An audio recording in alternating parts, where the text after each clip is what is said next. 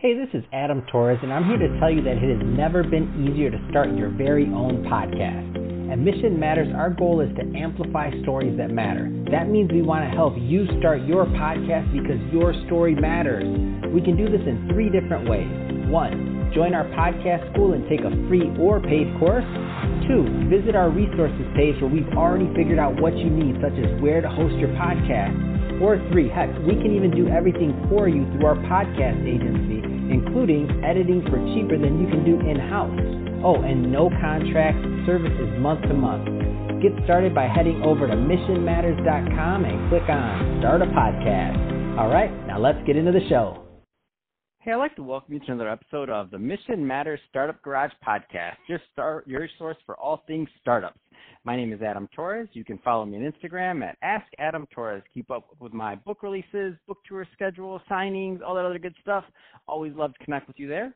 And as always, if you'd like to apply to become a co-author of one of my upcoming books, just head on over to the website, missionmatters.com, and click on Become an Author to apply. All right, so today I have Martha Montoya on the line, and she's CEO and founder over at Agtools Inc. Martha, welcome to the show. Good.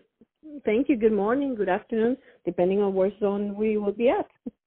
All right, I love it. And so, Martha, I'm excited to get into today's topic. So we're going to talk about innovations in food and ag supply chain, which you're an expert in. But before we do that, let's go a little bit further into your company. So tell us a little bit more about Agtools, please.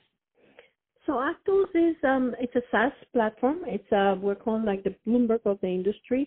It's a real-time data of what's going on in the industry of what we call specialty crops, fruits and vegetables, nuts, herbs, and flowers.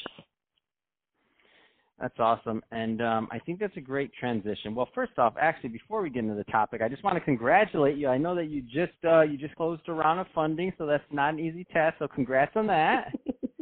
Thank you very much. It was an interesting round. Meaning, it was the first time I fundraised for a startup. I have fundraised for large projects, but not for a startup. And a lot of amazing investors, both in San Diego and Orange County, who believed in us, and in Washington State. So it's a heavy West Coast. Man, that's amazing. So, again, congrats there, and let's dive into today's topic. So, innovations in food and ag supply chain. I mean, where do you want to start this topic? It's a big topic that affects us all.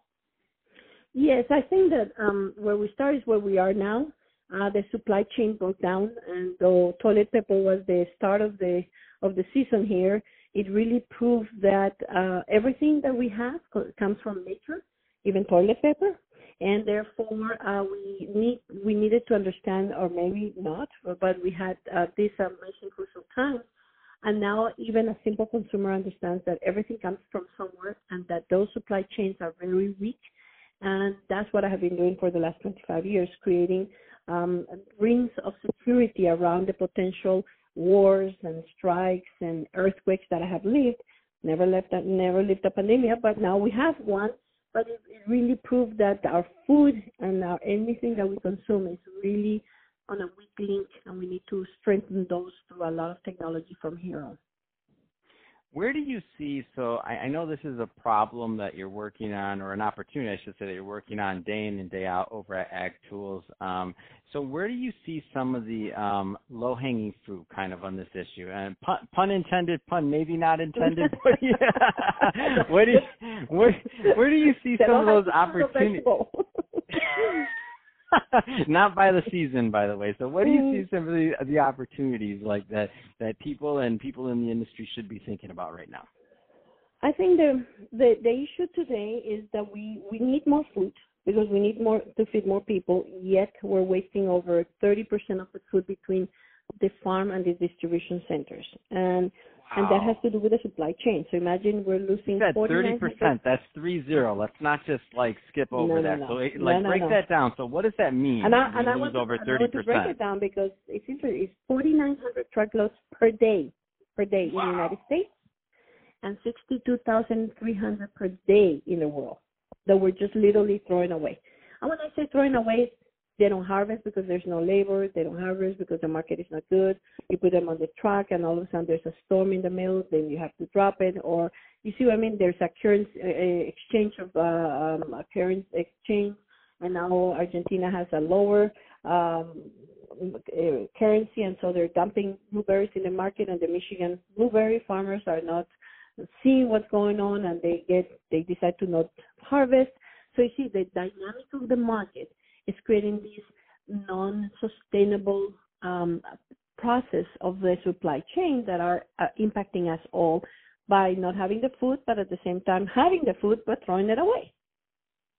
Wow. And so how is Agtools working to kind of to do their part in fixing what's broken in the supply chain? Because I think it's really interesting where you're putting your talents.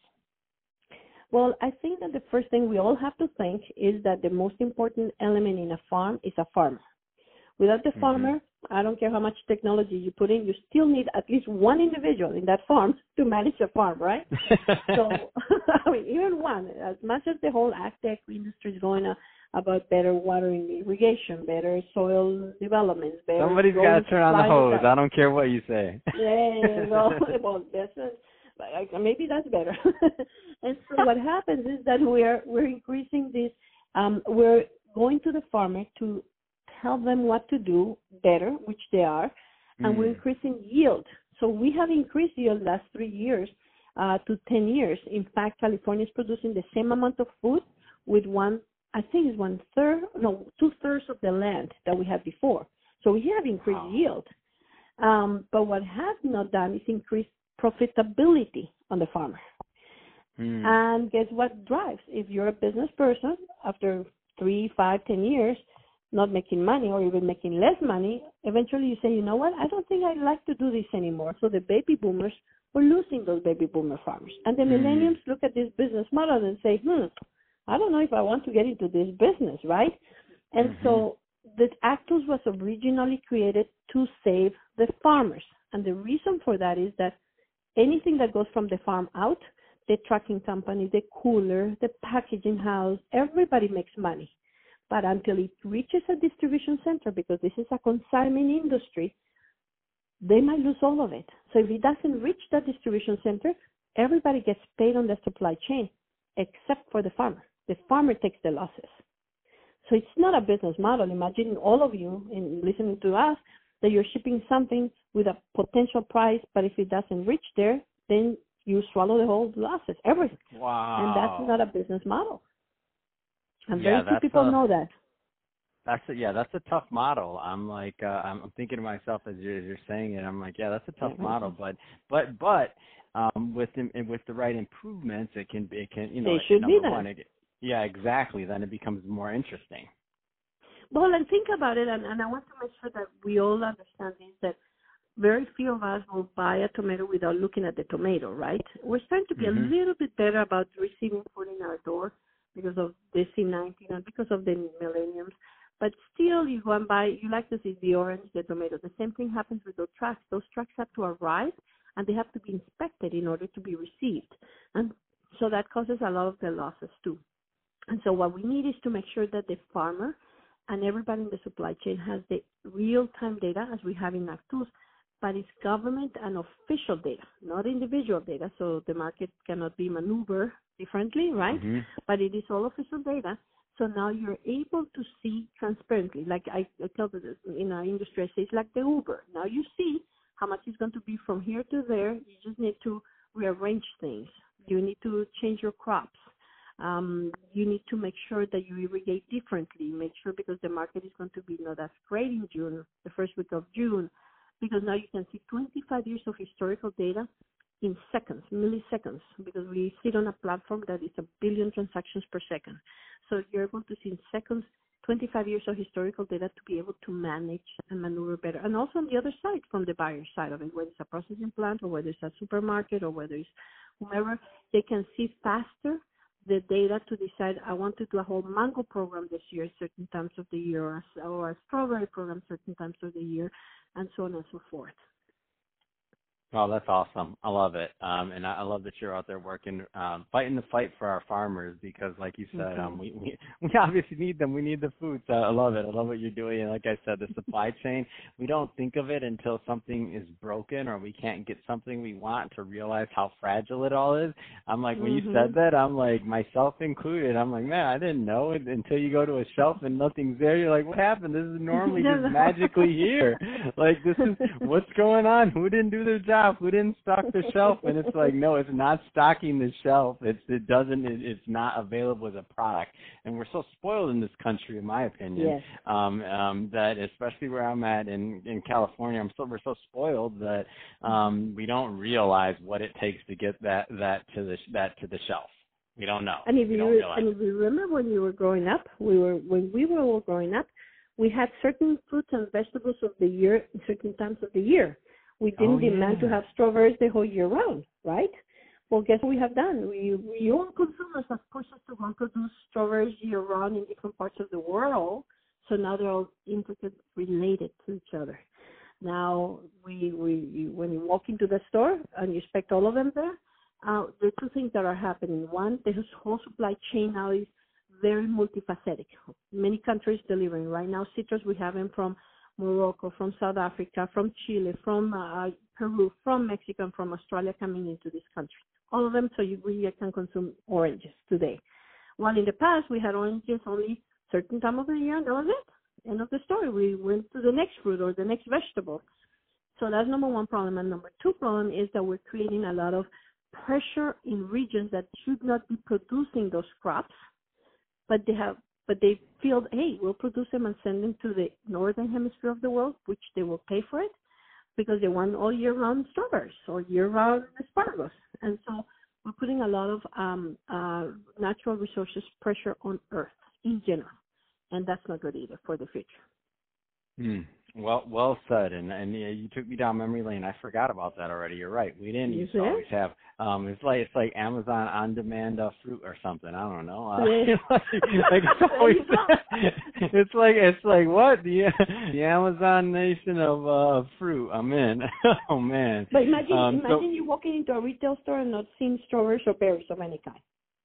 The red, which is color red. That's the number one item that brings in. And remember, when you walk into the retail store, all those greens and all those colors move your brain and your body to consume more and to buy more. That's why those sections are in the front of the door. And if you walk in and there's no red, strawberries, berries, raspberries, blueberries, and think about it, any one of your listeners, when you walk in, the first things that you always see, those red items. Because there's a reason for it. Oh, man, they're getting me I knew it, they were getting me.